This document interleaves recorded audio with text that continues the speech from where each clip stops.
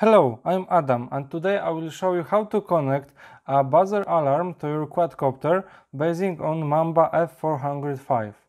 So, we need to go closer to see the connection, and we can see the connection is very simple.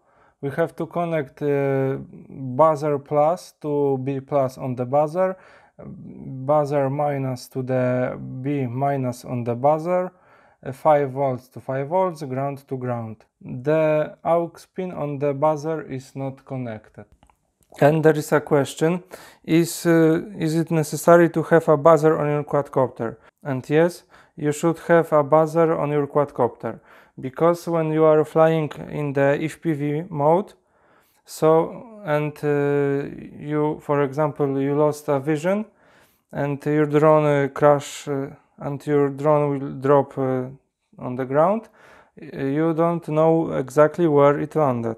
So when you turn on the alarm, the quadcopter will beep and you will be able to find the drone. Now let's move to the software part. Okay, let's go to the betaflight configurator. Before starting, remember to connect the battery to your quadcopter, turn on the transmitter, and of course connect quadcopter to your computer through the USB cable. So the quadcopter is being detected, so we can connect. Now we have to assign an alarm to an switch on the transmitter.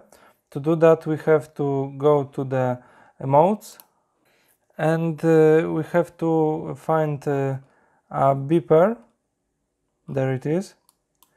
Then we have to press add range, and now there is a value, and now we have to select which switch will be responsible for this alarm.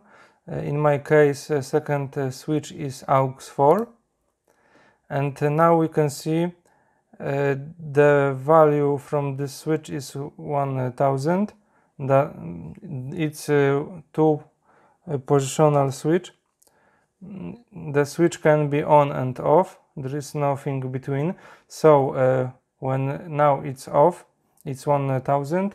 When I switch it, it's 2000. So to activate this beeper, we have to move this bar to the right and click save. Now when I turn the switch down, the beeper should be activated. As you saw, the beeper got activated and everything works as expected. So thanks for watching, please leave a comment and hit the subscribe button. Bye!